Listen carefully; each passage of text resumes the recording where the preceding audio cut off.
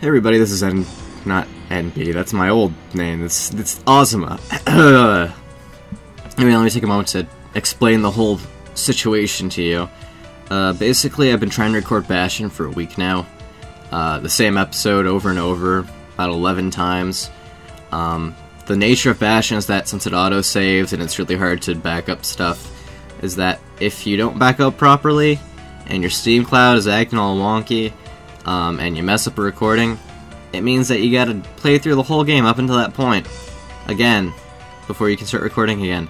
So basically I've played through the game up until my last video's point 11 times, and then the two levels afterwards, Pith Orchard and Cinderbrick Fort, have basically been causing a bunch of really strange and just frustrating problems for my recording. I mean, obviously you've watched, well, I won't say that you've watched my other videos, but obviously I have them uploaded, so those videos are fine. No, you're not doing that, La-Mulana. The intro's not that important. But, what else? But yeah, I'm just gonna put Bastion on hiatus for now. I mean, I do like the game, but I don't like the first few levels anymore because I've played through them so often. Anyway, let's turn the music a little higher. I think it's a little low. Put it on 22. 22 is good. Anyway, this is Ozma, and I'm going to be playing La-Mulana. The curtain rises on our archaeological adventure. Finally, I reached La-Mulana. The adventure starts here. Now let's break this here. It's 10 coins. Always 10 coins. No more, no less. And here's Elder Zelpud. He is welcoming us to La-Mulana, or the village near La-Mulana.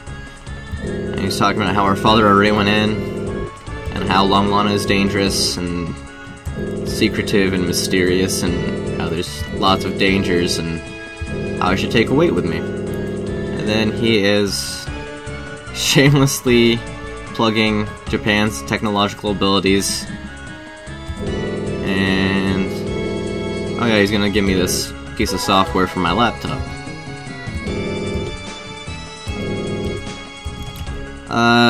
I don't know if you guys have watched La-Mulana before, but basically they switch a lot of stuff around. As you can see that there's no more game ROMs, but instead they replace it with software, and whenever you install software, sometimes it has an effect on your laptop itself. For example, this piece of software installs the Zelpud mailer, which lets me receive emails from Zelpud, which are basically little hints. You can only receive emails, though. Can't send them to Zelpud. Let's just take a quick tour of the surface. Actually, let me go by the handy scanner. That's not the handy scanner.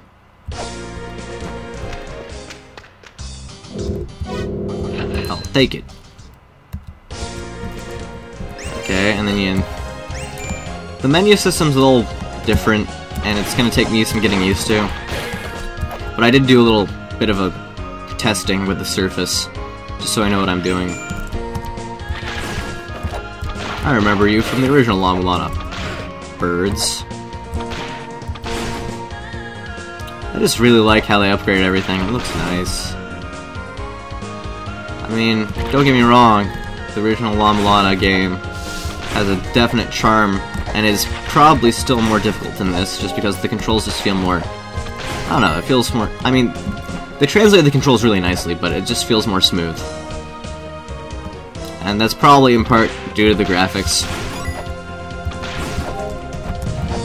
But, let's get the shell horn here. Shell horn.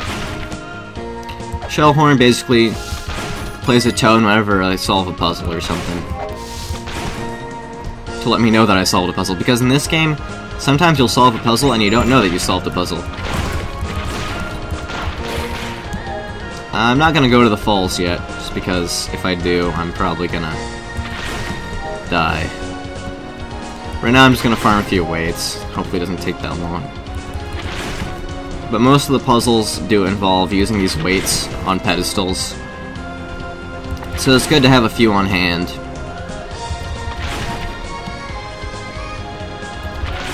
Come on.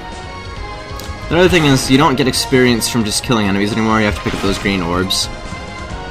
And the way experience works is basically, if you fill up enough experience, then you regain all your health, which is useful, but it's hard to really time correctly. They also made it so that you only need to collect your maximum amount of health and experience to regain all your health. In the original La-Mulana, you had to regain the whole bar full of experience, I think. I've played not all the way through the original La-Mulana, but I've played through a lot of it. No, come on, I really want that weight. I guess I'm not getting that. Oh well, 6 is enough.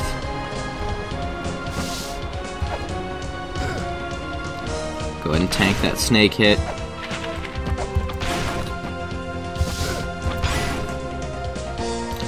The other thing they changed is that, well, there's lots of things that changed, but another thing that they changed is that to regain your health, you don't save your game and reload it anymore. You actually have a little hot spring on the far left on the surface, which I will go to right now to show you. Let's see if I can smash some pottery and get some coins too.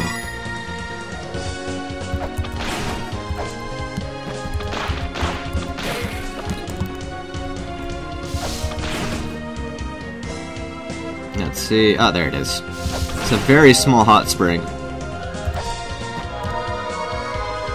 Ta-da!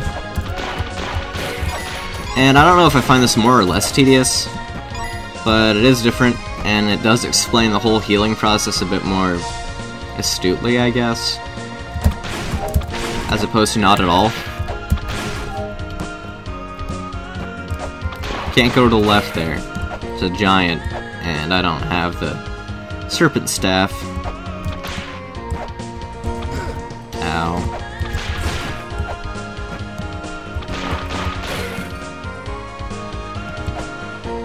I'm definitely gonna need more coins.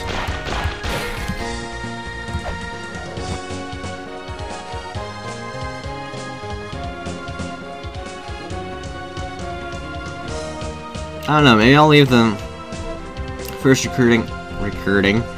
I'll do the first recruiting right here. No, I'll go open La-Mulana. Why not? I'll save inside. Yeah, another thing that they've changed in the remake is that you can save at any of the Grail points, which is pretty nice, actually. I think that was a needed change. Well, not necessarily needed. Okay, there's that, and then here's a statue Zelpa that they added. And behind him is one of Negro's games, Death Village. I don't know what it does, but I found it. And then of course there's this passage right here, which makes it easier to get to.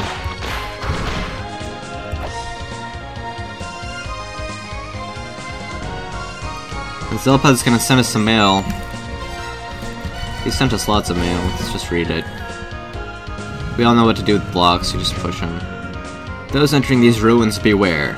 They lurk within the land of ordeals. Death awaits the powerless. They will speak only to those who have learned the 7 histories and overcome the challenges herein. Okay. I can do that. And there it is. La-Mulana.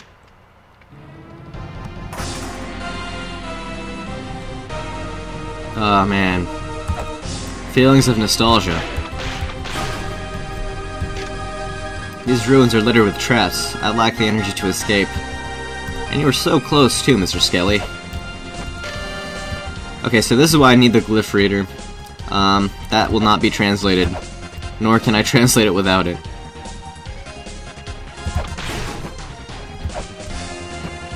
Get this. Sacred Orb. Sacred Orbs increase your health, and Zelpa's trying to tell us that, but I just told you so. We don't need him right now. Let's climb down the ladders very slowly. And here's the first Grail point outside the surface. And this is where I will save and end the video. Thanks for watching, and next video I'll be showing you the Guidance Gate, or the Gate of Guidance, depending on which translation you're going with. I'm gonna go with the official translation. Gate of Guidance. Thanks for watching!